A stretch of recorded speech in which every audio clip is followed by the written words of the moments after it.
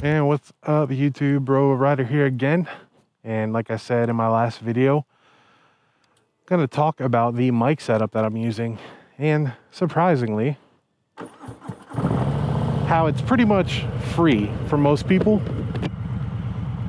and how easy it is to set up, route through your helmet, and I guarantee you it is better than any mic that you have or that you will buy. In terms of the use, the ease of installment, the cost, pretty much free. Let's roll some B-roll.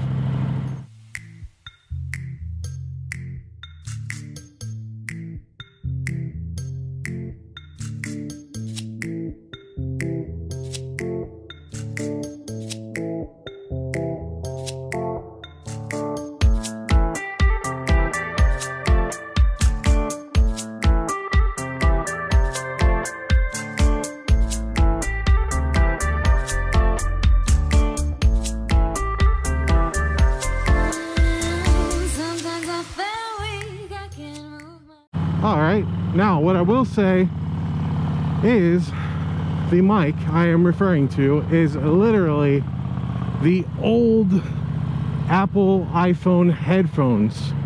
You know, the ones that came in the box that they used to give you back in the day? The ones that had the headphone jack on them? Yeah, the one that they don't give you anymore. But luckily for me, I have about like 4 different pairs of them.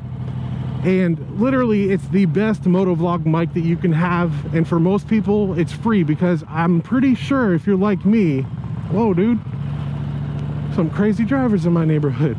But I'm pretty sure if you're like me, you got a bunch of these laying around in a drawer somewhere, collecting dust, you know, probably all knotted up, and you probably don't even use them.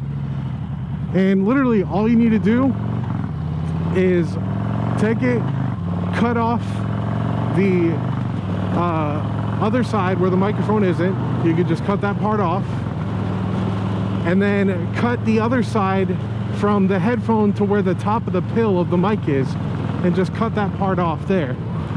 And what I ended up doing is I just put a little piece of electrical tape around the edge there, and don't worry, the mic still works even though you're cutting off the headphones. And the cool thing is it's a little tiny pill, and that thing tucks perfectly behind your cheek pad in your helmet.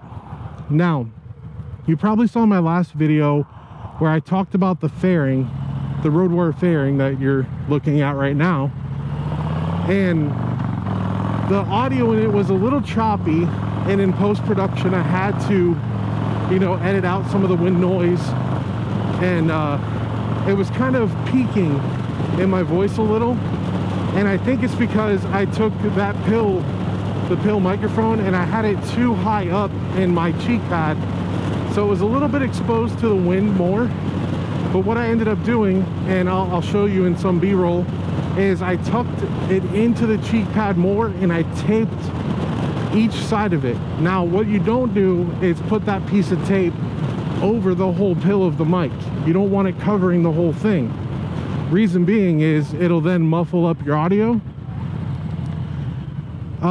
So just tape, you know, before it and after it, and leave it exposed, and leave the exposed part inside your cheek pad flat against the wall of your helmet, so it's squished between the wall of your helmet and the cheek pad, and that acts as the most perfect wind buffer for your helmet and the microphone. Now, I know a lot of motovloggers use the Purple Panda mic. I did end up buying the Purple Panda mic, routing it through my helmet, using the dead cat, using the foam windscreen, tucking it in my cheek pad, moving it around, using a chin curtain, doing all kinds of stuff to try to eliminate the noise. Now, mind you, I have a chin curtain on this helmet. I also have a pretty big beard, so that acts like a wind buffer. And no matter what I did, it just picked up all the wind noise in my helmet, and it made the audio totally unusable. Now, for people that have maybe a better helmet, I technically have it's the Harley Boom helmet, and I believe it's made by Senna, because it looks very similar to theirs. It just has some Harley, you know, bandages on it, or Harley, you know, logos. And maybe I have a noisy helmet, I don't know, but this mic setup that I have, oh sure, just go on, go ahead, it's okay. But this setup that I have is perfect for my motovlogging and the needs that I have, and making the audio sound good and not annoying and not choppy and not peaking.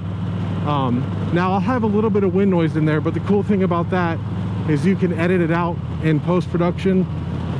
You don't want to edit it out too much, because then you're taking away from the exhaust notes and just the thrill of riding.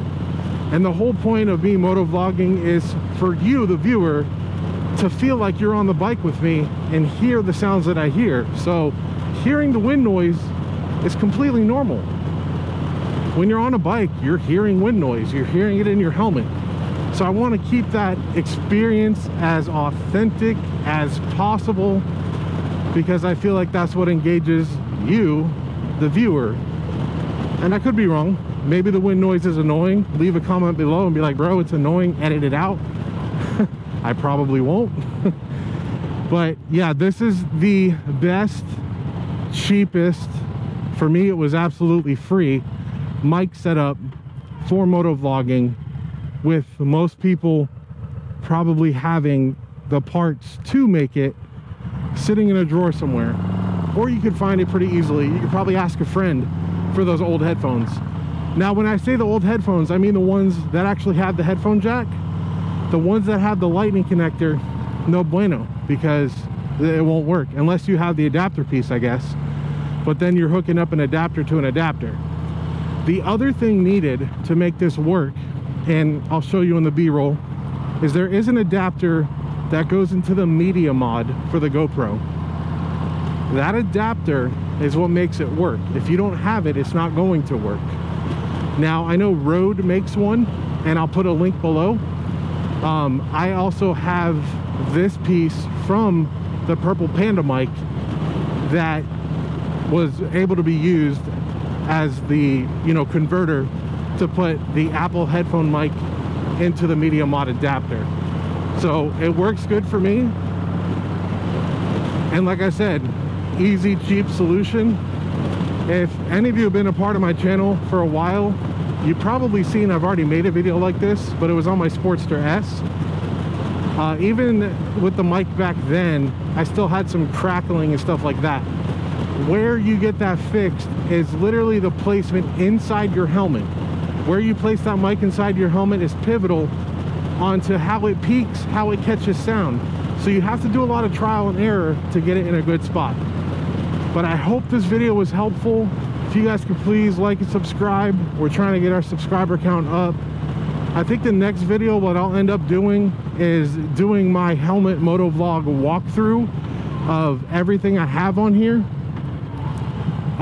down to the arms and swivel head that I'm using for this motorcycle, and my GoPro and helmet. A lot of motovloggers do have their setup posted and how they do it. Mine's actually, if you look at Blockheads, is very similar to his, but I did some minor modification to what his setup is, which gives you a little bit of playability on angles should you not mount the sticky part, you know, correctly. So that's the GoPro swivel head. My next video I'll talk about my whole setup. So if you guys can, please like and subscribe, leave a comment. I love interacting with everyone.